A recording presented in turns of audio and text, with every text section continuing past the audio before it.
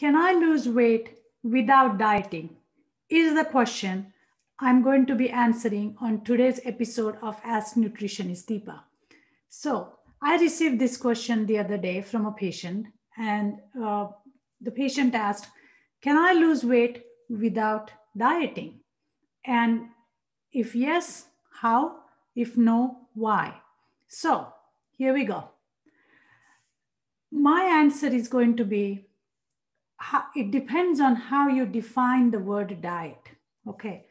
Because the true definition of diet is the kinds of food that a person, animal, or a community habitually eats, okay? So the word diet ties into the word habits.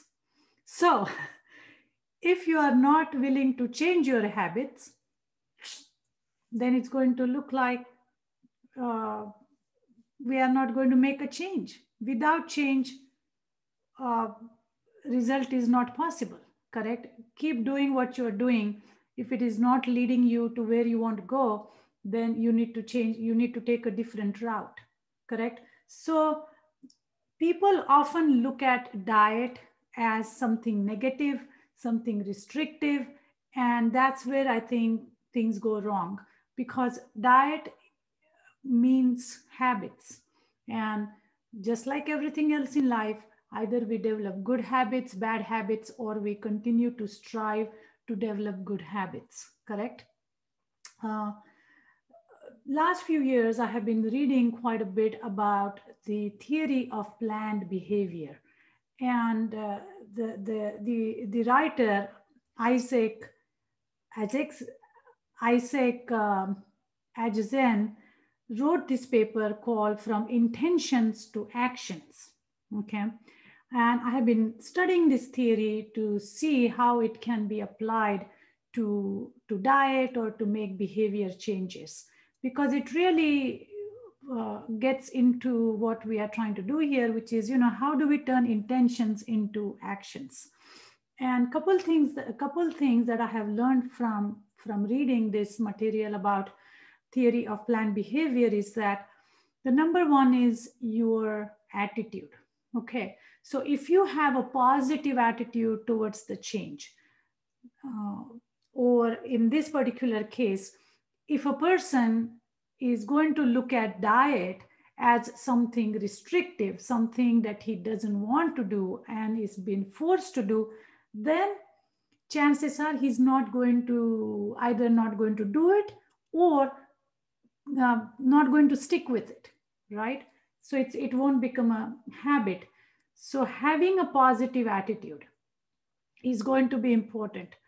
So I would rather focus on setting a goal where I'm going to say, well, I'm going to work on some of my habits and I'm going to focus on the process, and hopefully eventually that will lead to weight loss, which is my ultimate goal, right? So having a right attitude and not feeling or not starting something restrictive or something that you are not ready to do or you don't want to do is I think is an important part of this theory of planned behavior.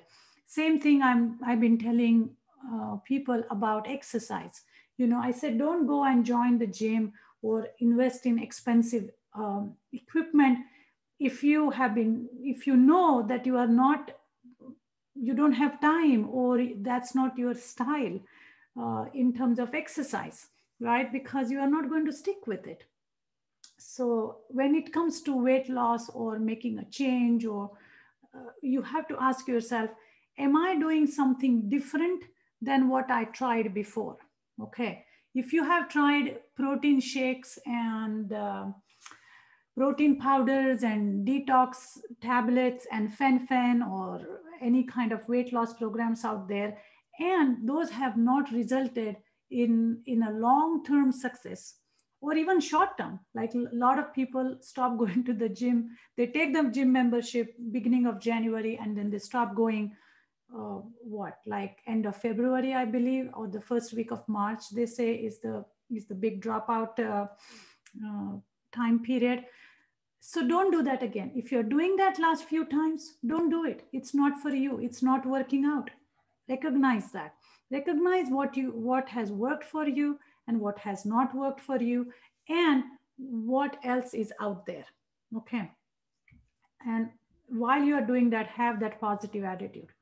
Secondly, self-efficacy. Okay. For example, if you want to lose weight, you want to make sure that you have self-efficacy in the sense you have tools to do so. Okay. And in this case, tools being, do you have knowledge in terms of how to do it? Do you have plan as to how to do it? And all these things can be learned. Like you can sit down one day and say, you know what, in order to lose weight, it seems that I need to work on my portions. That's what I'm going to do. Or I am going to eat extra 1 cup of vegetable per day. Okay, so if you're eating half a cup, if you're eating no vegetables, start with a tablespoon. If you're eating a tablespoon, start by adding 1 cup. Okay, so the small changes. So understand where your current gap in the behavior is and what you need to improve. Okay, simple thing like instead of using white bread, you can say, hey, I'm going to use whole wheat bread or whole wheat pita. Something simple. Meatless Monday is another wonderful initiative which forces people to, or which kind of motivates people to go without meat, or and it's not only about just everybody eating, going vegan here or anything like that, but it's about making sure that that your diet is nutrient dense and not just calorically dense. So Meatless Monday motivates people to eat more vegetables. It motivates people to try different grains which are full of nutrients. Okay, so with right attitude and right tools, you can lose weight where it without being feeling that you are on diet. Okay, so again, don't look at diet, the word diet, as something negative. Diet means habits. If you're ready to change habits, make a plan, get tools, and start doing it. Okay, because habits are something, they last for long, or they're supposed to last for long, and habit takes time. Formation of habit takes time, but when it is done correctly, it's worth it. Okay, so with that, I am going to conclude this episode.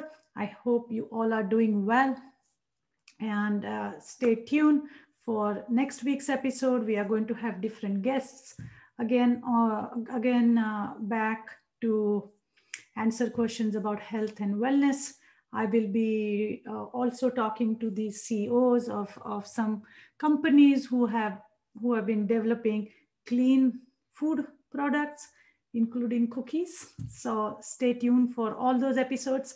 And thank you again for joining me. Stay tuned for my Facebook Lives as well, and for the newsletter. And good luck, and see you next time. Thank you.